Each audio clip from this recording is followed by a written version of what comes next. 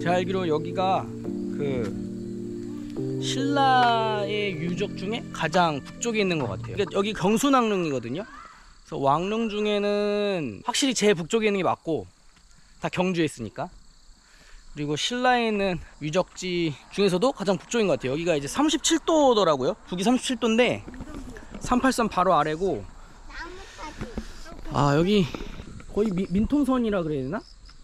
가까이 있는 것 같아요. 여기가 지금 이제 경순왕릉으로 올라가는 길인데, 경순왕은 이제 신라의 마지막 왕인데 태조왕건에도 잘 나오잖아요. 그래서 드라마로 좀 더 익숙한 인물인 것 같아요. 그래서 후삼국 시대 때 이제 신라를 마지막 왕이죠. 신라의 마지막 왕이고, 와 이렇게 여기가 이제 진짜 지뢰라고 돼 있어요. 여기가 두 번째 오는 건데도 약간 적응이 안 되네. 그리고 뭐라고 써있냐면 지뢰가 매설되어 있는 군사보호구역이래요. 우리나라 진짜 분단국가인게 좀 확실히 실감이 돼요, 이런 거 보면.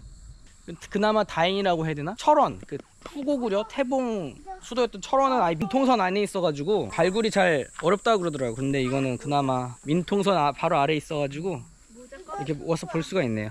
이게 경순왕릉이고 봉분으로 이렇게 돼 있네. 경순왕이 항복한 이후에도 고려 5조 경종까지 살았어요. 개성에서 죽었으니까 보통 이제 신라의 왕은 경주에 있잖아요. 그래서 운구가 이제 경주로 내려가는데, 왕릉은 이제 백리 밖에 갈 수 없다 이렇게 해서 여기다가 이제 릉을 조성을 한 거라 그러더라고요. 왜냐면은 또 경주로 가면은 항복을 한 건데 경주 지역의 민심이 또 이반될까봐 일부러 막아서 여기다가 릉을 조성하게 했다는 그런 얘기가 전해진다고는 하더라고요. 근데 이게 생각보다 사람이 많이 오시네요. 경순왕이 고려의 나라를 항복을 한 거잖아요. 그래서 죽어서도 시호를 받았던 거더라고요. 그러니까 경순왕이라고 하는 것 자체가 시호고, 이제 비슷하게 이제 세력 다툼을 했던 후백제는 견훤이 이제 항복을 했음에도 시호가 없어서 그냥 견훤왕이잖아요. 그런 거 보면은 고려에서 귀부를 했는데 그래도 대우를 잘 받았다, 이렇게 얘기할 수 있을 것 같고, 물론 뭐 천년을 이어온 나라하고 뭐 개국한 지 이제 두 번째 왕인 후백제하고는 약간 그래도 그분 나라의 급은 다르지만, 그래도 사실상 거의 뭐 이제 백제와 후백제와 고려 중에 어느 나라가 통일을 하냐의 문제였기 때문에, 그런 거 보면은 일단 현재 그때 당시에는 이제 후백제도 무시 못할 나라임었음에도 불구하고 견훤은 이제 죽어서 시호를 못 받고 경순왕은 죽어서 시호를 받았습니다. 그래서 이렇게 보면은 상당히 뭐 조선왕릉급은 당연히 아니겠지만 이렇게 크게 능이 조성이 돼 있습니다. 와, 터는 정말 좋은 것 같아요. 해가 완전 비치네. 근데 무덤은 위로 올라갈 수 없으니까 이렇게 줌으로 화면으로 볼 수 있게 해놨습니다. 연천의 유적. 네, 여기 이제 경순왕릉이 있고, 저희가 저번에 제가 갔던 호루고루, 그 다음에 이 숭의전도 조선시대 때 세운 고려의 약간 종묘 같은 느낌이거든요. 그러고 보면 여기가 연천이 약간 그 전대 왕과 관련된 게 좀 있네요. 고려시대 때는 신라의 마지막 왕인 무덤이 있고, 그 다음에 조선시대 때 세운 고려의 왕을 모신 위패가 있는 숭의전지도 있습니다. 보통 마지막 날의 왕들이 그렇듯이 이제 대부분 다 저평가가 되잖아요. 저도 깊게 공부 안 했을 때는 그냥 크게 경순왕에 대해서 평가를 하지 않았는데, 할아버지 아이고 막대기 일이 나 좀 필요한데 줘봐, 나 필요해. 할머니 드려.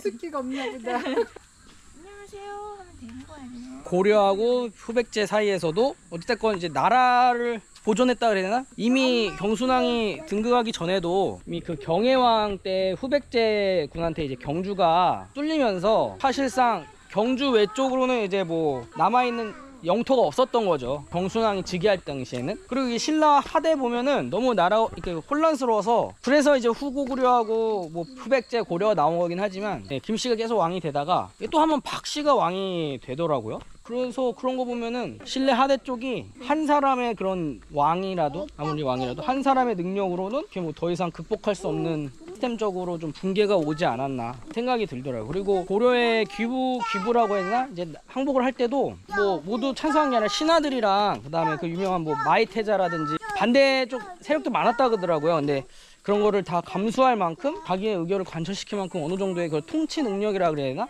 그런 것도 있었던 것 같아요. 후백제에서 왕이 되었는데 고려 쪽에 약간 더 기우는 친고려적인 자세였고, 그럼으로 해서 자신의 권력이라 그러나 그렇게 함으로써 왕의 권한을 좀 더 세우려고 했었던 것 같기도 하고, 초창기에는 세력이 어느 한쪽에 크게 기울진 않았지만 그래도 뭐 왕건이 이제 대구에서 거의 뭐 죽을 뻔 하듯이 뭐 기운이 백제의 기운 쪽도 있었거든요. 그럼에도 불구하고 후백제에 투항하지 않고 고려에 투항한 거는 어느 정도 그때 정세를 읽을 줄 아는 그런 능력도 있지 않았나. 이 경순왕릉 갔다가 이 앞에 고랑포구 역사공원이 있어갖고 거기 좀 갔다 가려고 합니다.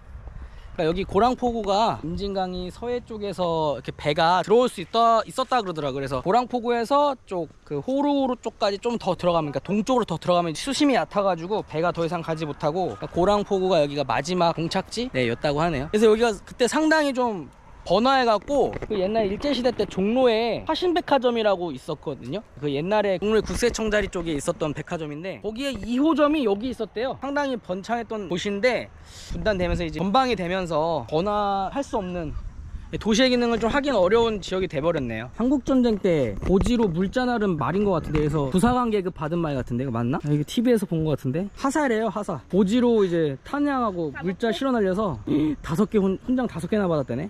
옛날에 고랑포구가 이랬나봐요. 화신백화점. 그러니까 이렇게 백화점도 있을 만큼, 그러니까 백화점이 뭐 지금처럼 흔한 시대가 아니니까 여기가 이제 엄청 번화했다는 걸 알 수 있네요.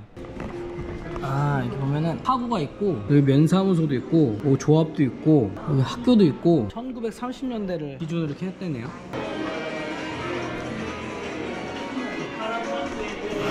우리 여기 갔었던데, 호루고루. 그래, 이렇게 말을 건너서 걸을 수 있었대. 이게 호루고루의 절벽입니다. 동벽만 성이고 나머지는 절벽. 와, 여기를 와보고 갈 걸 그랬네. AR, VR로 이렇게 해서 할 수 있는 게 많네. 여기 진짜 초등학생들 오면 좋겠다. 나도 하고 싶은데. 진지를 지켜라. 이거 한번 해볼까?